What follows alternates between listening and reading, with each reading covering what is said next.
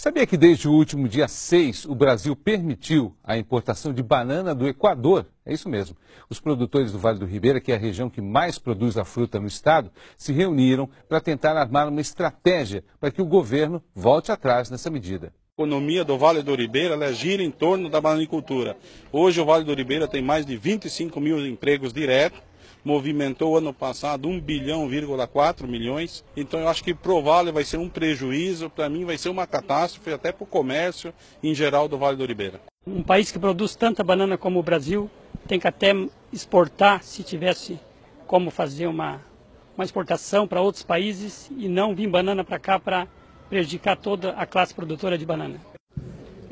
Prezado deputado Inocêncio Oliveira, meu presidente, eu confesso que eu queria falar sobre outro assunto aqui, mas depois de ouvir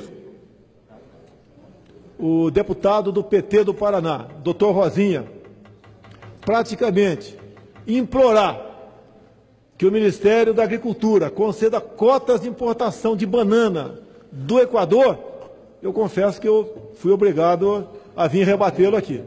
Porque eu sou brasileiro, eu sou patriota. Agora, ao doutor Rosinha pedir cotas de importação de banana do Equador, no equivalente ao comercializado por semana em São Paulo, ele comete, no meu entender, uma série de crimes contra os trabalhadores e contra os bananicultores do Brasil.